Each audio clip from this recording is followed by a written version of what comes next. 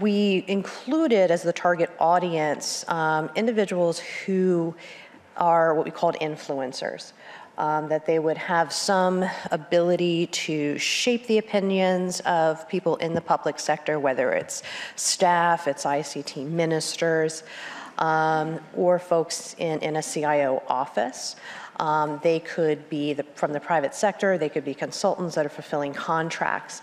And what we found was this group of people is the most knowledgeable, they've got the most confidence that they can impact change.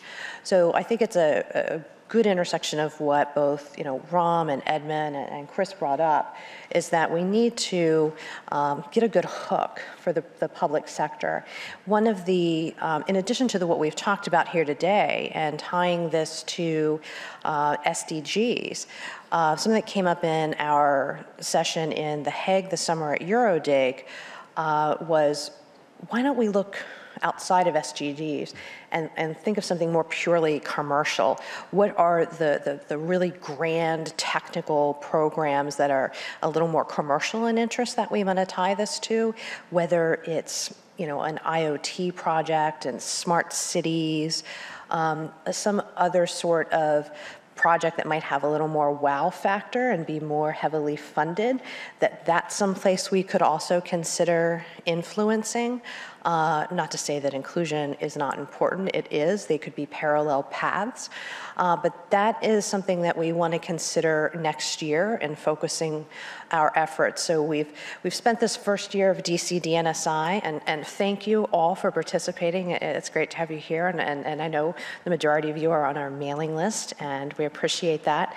As we transition to next year, we want to get more strategic and more tactical, take all the learnings that we had and now actually push those out and fulfill this responsibility of evangelizing and highlighting what the value proposition is.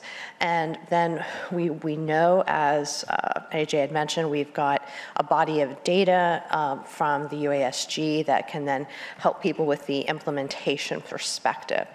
So that's what we look to focus on this next year. So in close, in the coming weeks, you can expect a report from us as we get the transcript. We'll define what those next steps are that we are proposing to send it out to the group, and how we can really get a lot more tactical in our efforts to evangelize and somehow work UA into public sector day-to-day life. With that, I want to let everybody go somewhat close to time, but were there any final questions? Sure. Very briefly answering to the gentleman here, if you find a page that has problems with universal acceptance, go to uasg.tech. On the top bar, you see log issue. There you can file a complaint. It will go straight to ICANN, and they'll be able to process it. Thank you. Yeah, this is Mark. I can verify that actually works. It's staffed, and it works because Microsoft receives issues from there. Perfect. Good to know. Well, thanks everyone for your, one more. Very Emily. quick one. I forgot to mention, I've got some leaflets that highlight the summary of the IDN World Report. If you'd like one, come and get one. Thanks. Thanks for your time, everyone. Take care.